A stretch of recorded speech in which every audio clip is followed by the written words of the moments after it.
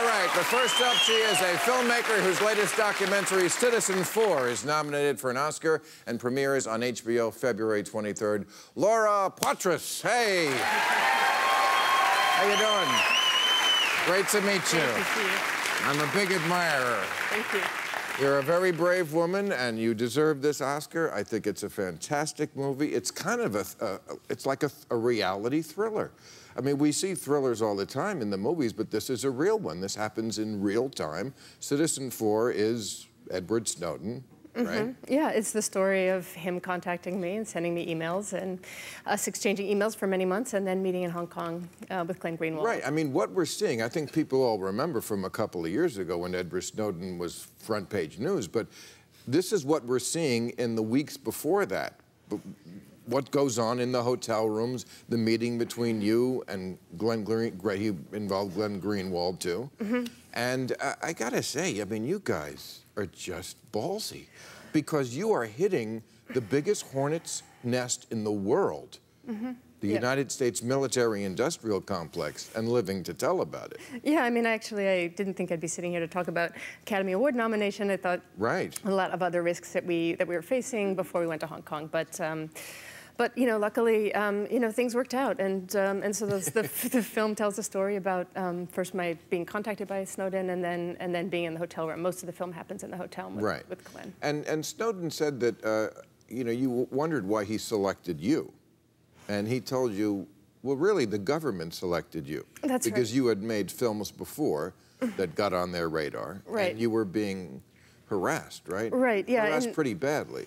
Yeah, it was pretty bad. I mean, I made a film about the Iraq War, and after I released that film, I started being stopped at the U.S. border. I was put on a secret watch list and was detained every time I returned to the United States, which happened over 40 times over the course of many years. And what would happen is I would be traveling internationally, the plane would land, and then they would do border patrol or passport inspection as people were getting off the plane. So every time I flew internationally, border agents would be at the plane to check borders, and then I would be taken away and questioned about where I'd been and traveled. So that went on for 6 years, and so it, you know, in a strange way, it actually, you know, prepared me to do the reporting on the Snowden and NSA material, because I became very good at, you know, protecting source material.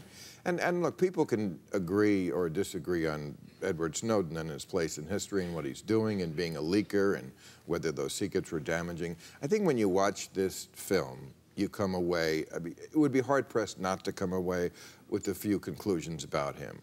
One, he's sincere. He's not doing this for any other reason than he really thinks that this is the right thing to do for his country. And he's quite a charismatic leading man for a movie, isn't he? He is, actually. I mean, the big surprise for me and Glenn, when we got to Hong Kong, we expected to meet somebody in his 60s who was nearing the end of his career, and not to meet somebody so young. But I think, in retrospect, it makes a lot of sense. I mean, here's somebody who grew up with the internet and was really, it was an act of conscience to say, like, the things that are happening, what the government's doing and spying shouldn't happen. But if they make a fiction version, I mean, Channing Tatum, Zac Efron, I mean, I could see that. But, okay, so he's sincere. He's also proved to be right about a lot of this, and the proof of that is that we've had a lot of government hearings about this. And in fact, they voted on one to really cut back on the NSA's activities. It passed the House, almost passed the Senate, and I say almost, it got 58 votes.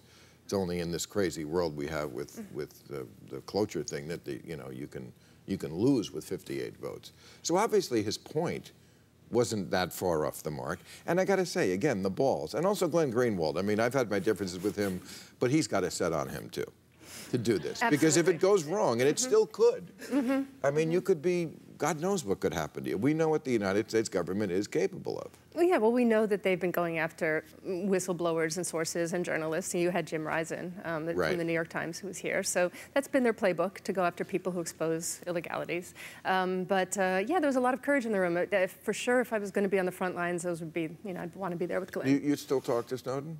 I'm still in touch with him, yeah. Because the last frame of the movie is just from a long shot, so we don't know exactly where he is, but it's Russia, right? And his girlfriend is with him. They're making spaghetti. It looks like it's not that bad now. Yeah, I mean, she, you know, to her credit, went there to be with him because she you know, loves him and wants to support him. So they're... At one point in the movie, he says, you know, they probably will get me, but the point of this is that it's like a hydra. 7 more people will spring up and do what I did.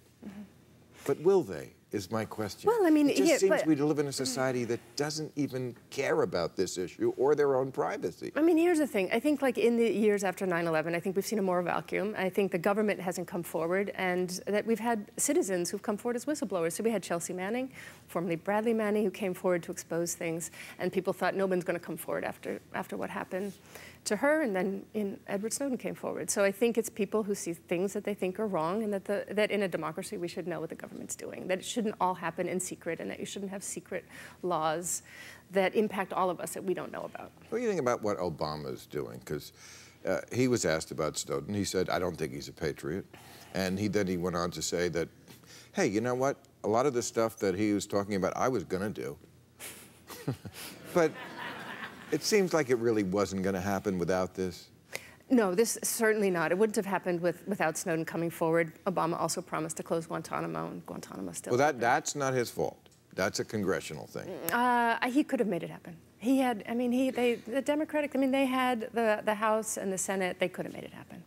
I disagree with you on that. But I don't understand why he is perhaps the worst president we've had on clamping down on the press. I mean, he's used the Espionage Act more than any other president, right? Yeah, no, it's more than any other president. I think it's 9 times, 9 people being charged under the Espionage Act, and many journalists being put under investigation for doing their job, which is to hold the government What would you do if you were president? I mean, you must admit that the government needs to keep some secrets. There are bad people out there. Right. I mean, what is the right line? So if I were president, I would do. I'd close Guantanamo. I'd have commissions to talk about torture.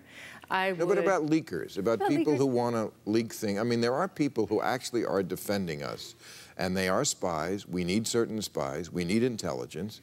I mean, where is the line? I mean, I think the problem is this sort of use of classification to hide things from the public that shouldn't be hidden from the public, and that's the issue. Snowden wouldn't. I mean, people aren't like lining up to become whistleblowers. I mean, there's a lot of risks. And so I think that in a democracy, we should have more transparency. We should not be doing things that impact all of us in secret. All right. Well, I hope you win the Oscar. Stay out of jail. Thank you, Laura. All right. Let's meet our panel.